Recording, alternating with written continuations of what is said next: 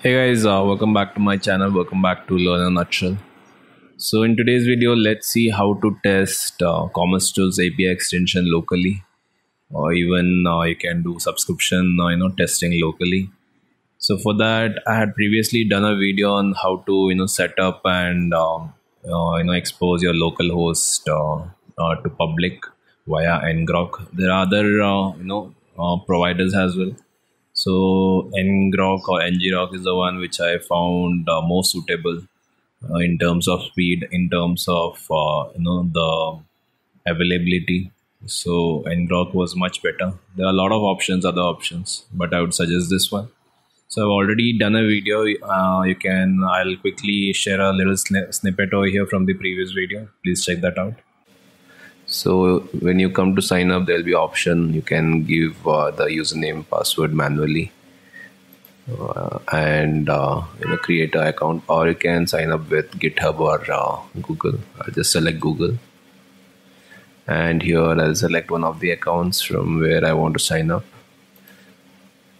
So this is the one which I'll be using. Click on continue.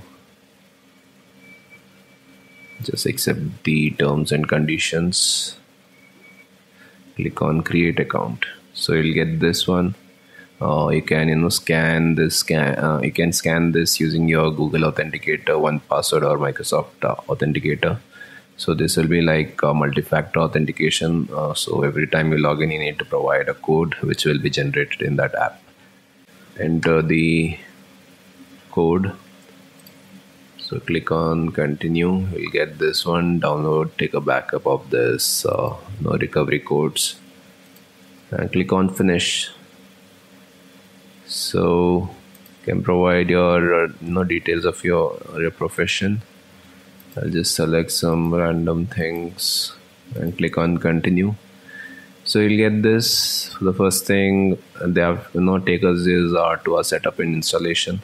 Here you can download the app. Click on download for Windows 64 or whatever operating system you have. Download it, and then we need to copy this thing for authenticating. So go to this folder and extract everything. Then once extracted, open this in command prompt. Just type cmd in the top and press enter. It will bring up this path in command prompt. Then paste the content which you copied just now for authenticating. So this will be added to the Ngrok config. Click on enter. So it's configured. Now if you want, you can see what are the next steps. Here you have options what you want to expose. So I want to expose my localhost 8080. Please do this one and just paste it here. Now click on enter. So this particular localhost 8080 will be exposed. Whatever request comes from here or goes out of 8080 will be forwarded to this URL, and same thing, whatever comes to this URL will be forwarded to 8080. So you can track everything with this URL 127.0.0.1, and you can see what are the requests coming in, what are the response that is going out. Everything can be tracked from this URL. So let me quickly show one example of this. For that, what I'll do is I'll use one Express app. So let me create new window, open a folder, go to documents, projects, create a new folder, type Express and select yes. I trust the author. Let's quickly initialize this as a node application. For that, you can just type node init or npm init. Let me quickly check npm init. You can just type npm init, and if you don't want to manually type everything, you can just give -y. So it will take all the default values. even the default entry point. So the default entry point is index.js. So next thing is you can search for Express. When you search for Express, you can go to this getting started, and here you have all the options on how to do it. So you can set whatever entry point you want, which I just showed. Then you can just run this npm install express. So when you run this, all the packages will be downloaded and it will come into node modules folder. If you don't want to save it in the package.json, you can give no save. Next, let's quickly run this.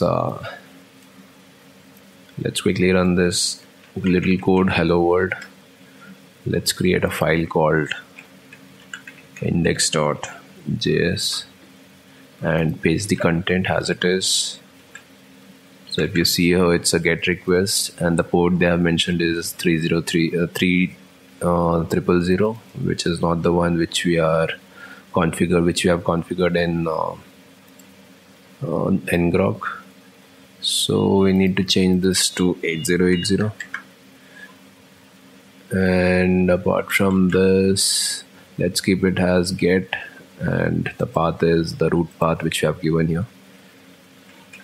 So to quickly run this, you can just type node and give the file name and press enter. It will start the server. It will start listening to 8080. Now if you want to quickly test it, you can come here and type localhost 8080. So it's working fine. So if you give any other port, it will not work. So it's refusing. So 8080 is the one that is Express is listening to. So next thing what you have to do is, we have already configured. If you see here, we have already configured it. So this is the URL. If I click on this URL, press Ctrl and hit on this, it will ask for one confirmation. Click on visit site. So again, this is taking us to 8080. It is forwarding all the requests from this URL to localhost. Whatever response is coming back will be forwarded to this URL, and you can see the response here with this URL. You can configure or do whatever you want with this URL for testing your application publicly. You can do that as well. So hope you have understood how to set up and do the initial testing of how to expose your local server to public. So we had tested via Postman as well. So for that, we had seen trying to hit this URL, which we have already configured here. And we were getting the response as well, whatever we have put it here. So hello world post we have created post as well as get request, and we have got this hello world in our Postman as a response. And also you can track all the request and response in their little tool as well, which they are providing in this URL. So today let's quickly see how to set up API extension, or how to do the testing locally for the Commercetools API extension. So for that, first let me go to Commercetools. So I've already set up one previously. Let me quickly delete that.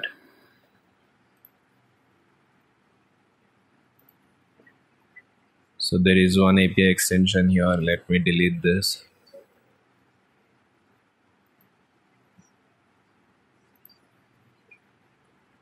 So it's deleted. Now what we'll do is let's make API extension for customer. So whenever customer is created, let's add in customer number to each customer. So as of now, we are just hard coding one customer number. Maybe you can do dynamic increment of customer number. So let's quickly see that.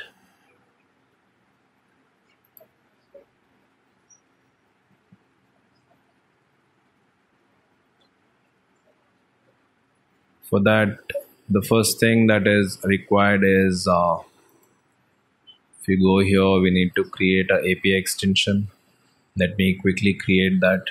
Let me give this URL.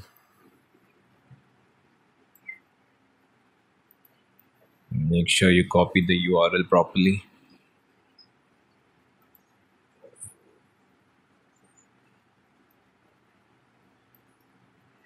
So URL is copied.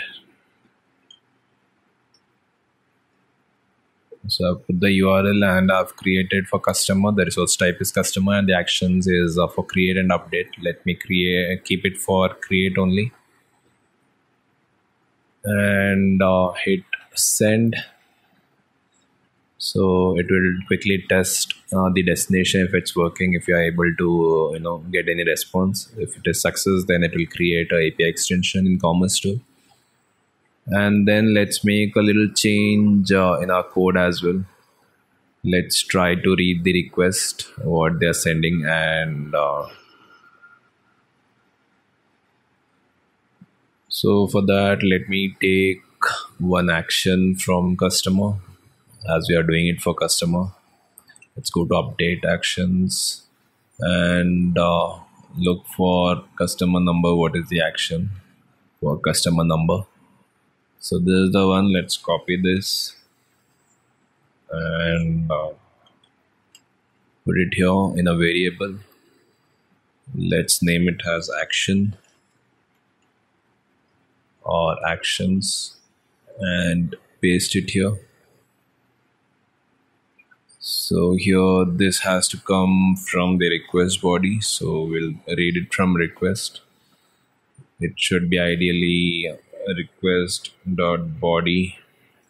Let's see what is the version path in a moment. And apart from that, what we'll do is for reading the request body, we need to add body parser as well. So let me paste this here, and we need to pass the body as JSON, as a request body will be JSON. We need to download that as well. So let me copy the library. So body parser is the one which we'll be using. Let's cancel this and install this library first. Body parser. So body parser is installed, and in that we are encoding and converting that body parser to JSON. And now the request body, whatever will be coming, we can read it. Let's quickly console this. Console.log of request, and maybe we can give body as well, and start the server. So server is started. Now what we'll do is let's go to Merchant Center.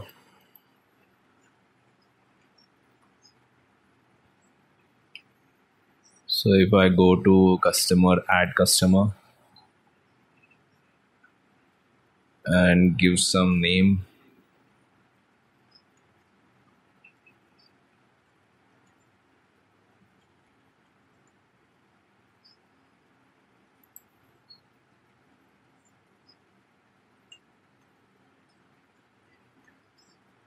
And this customer number, we are not putting it anything over here. The customer number should come from here. Let me give some good name. Customer 123, or let's start from 001. This version has to be filled. That's still pending. Let's come back to that. Apart from that, just provide one password.